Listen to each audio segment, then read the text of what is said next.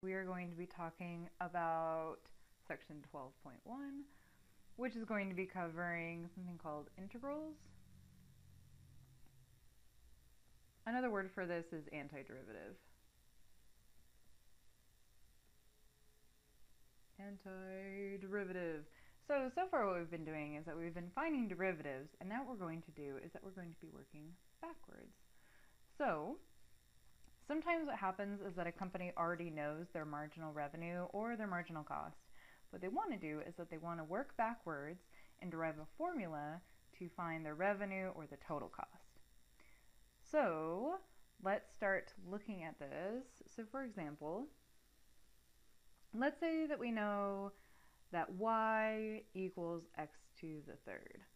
Okay, another way of writing this is that f of x equals x to the third. So if we take the derivative of this function, we're going to have f prime of x, which sometimes we also call dy over dx, which we also sometimes call y prime, is going to equal 3x squared.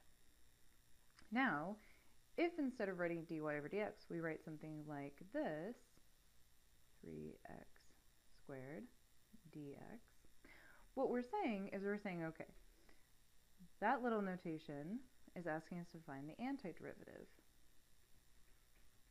What this is it's also called an integrand or integral. Alright, what this piece here, dx, is that is the variable that we're taking the antiderivative with respect with. So here we can see that that's dx.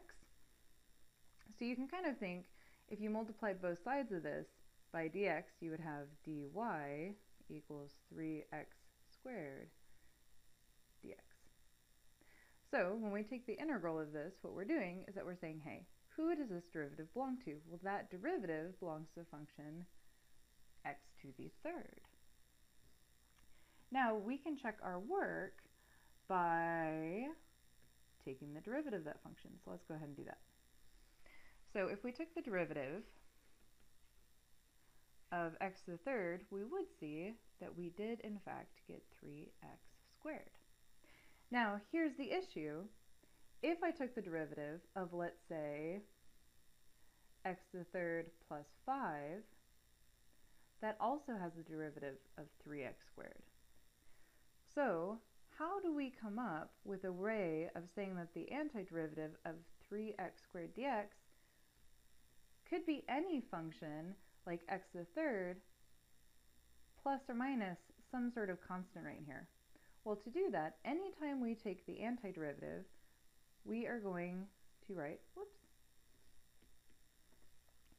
we are going to write that it's going to be some kind of function like x to the third plus c, where c is some constant. Alright, now before we start moving on to looking at more complicated examples and things like that, let's go ahead and just write down some basic derivative rules. So, let's see, some basic derivative rules. Basic antiderivative rules.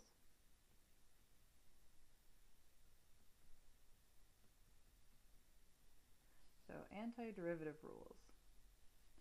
So, the first antiderivative rule is that if we're taking the integral of x to the n dx, well, let's think of this. When we take the derivative of this function here, what we're doing is that we're subtracting 1 from the exponent after we bring it down in front. So first you bring the exponent down in front, then you subtract 1 from it. When we're taking the antiderivative, we want to do the opposite. So what we're going to do is that we're going to add 1 to the exponent and divide by the new power. And don't forget, we're always going to add c.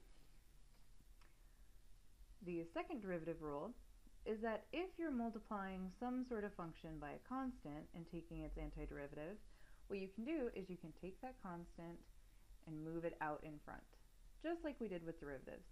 So constants, you can just move them out in front and don't worry about them. The third rule is that if you're taking the antiderivative of, say, two functions, f of x plus g of x, what you can do is that you can take the antiderivative each function individually, like so. Sorry, there should be a little dx there and a dx. Note that if you do this, you only have to add one constant to the end of your solution. So what we're going to do is that we are going to do that in the next video.